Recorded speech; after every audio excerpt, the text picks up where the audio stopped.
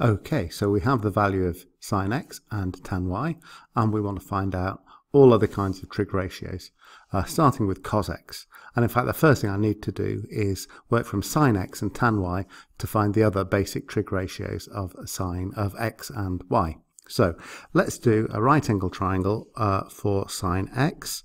So for sine of x to be 4/5, I could have a 4 there and a 5 there if this was x. Okay, now of course x is supposed to be an obtuse angle, but I'm using the corresponding acute angle because I'm going to ignore any minus signs until the end.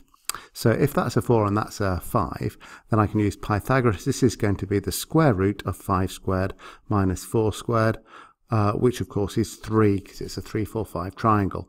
So therefore cos of x is going to be, well, it looks like it's going to be 3/5, and tan of x is going to be, looks like it's going to be opposite over adjacent 4/3. But I have to think about angles that are obtuse. So I need to think of cos of obtuse angles. And on my graph of cos, this is, if you like, 90 degrees or pi by 2 there. That's 180 degrees. And obtuse angles are between 90 and 180 degrees. So because x is obtuse, it will have a negative cos.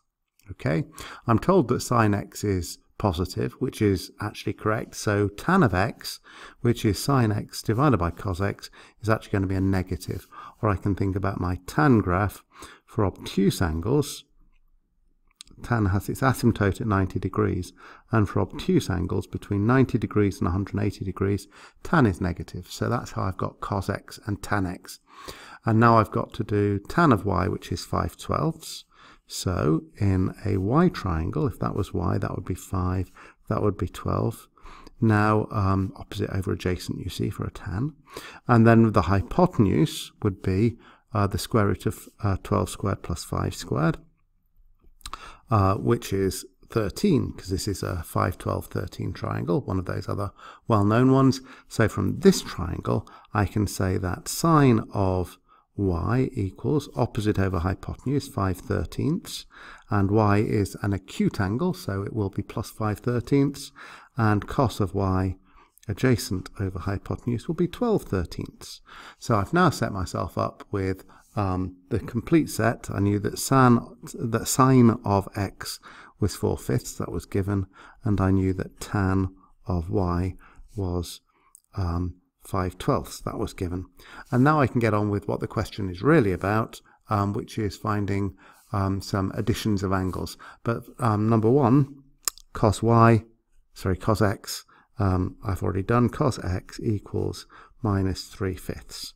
And then for part 2, I've got sine of x plus y. Well, my formula book tells me that sine of a plus b is sine of a cos of b plus cos of a sine of b. So for x and y, it tells me that this is sine x cos y plus cos x sine y. So all I have to do is multiply together the things I've already got set up. So sine of x is 4/5 times cos of y is 12/13.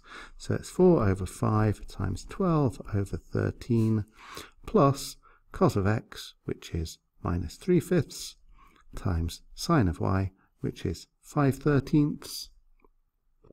And 5/13 are 65. So this is 48 over 65 minus 15 over 65, which is 33 over 65.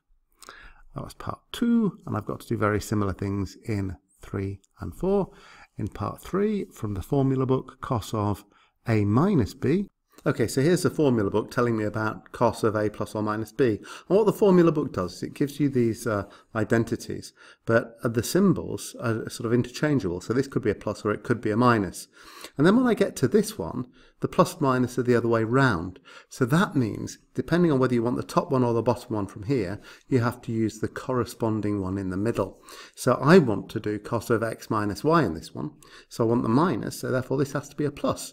So I'm going to be doing cos of x minus y here, and that's going to be cos x cos y plus sine x sine y. So watch on, and that will be what I do.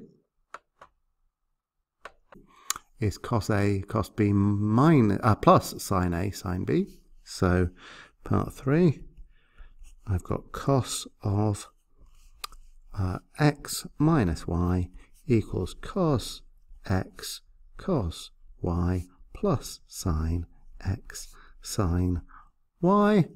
So I just have to multiply things together. I have to do the cos times the cos. That's minus 3/5 times cos of y was 12/13.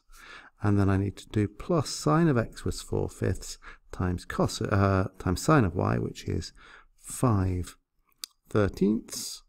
Okay, so it's a 65ths again. This time it's minus 36/65 plus 20/65, which is going to be minus 16/65 is the answer for cos of x minus y. And then the final one was tan of y minus x.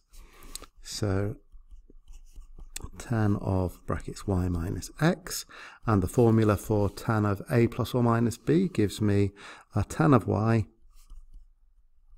minus tan of x over 1. The formula book says minus or plus, so at this point I've got a minus there, so I need to have a plus here, and this is going to be tan y tan x. So I substitute in tan y and tan x. So that was tan y was 5/12. Take away tan x was minus 4/3. All over 1 plus tan y, which was 5/12 times minus 4/3. And I can work that out, or I can do it on my calculator. And I get 63/16, which is the final answer. Okay, so that's that one done.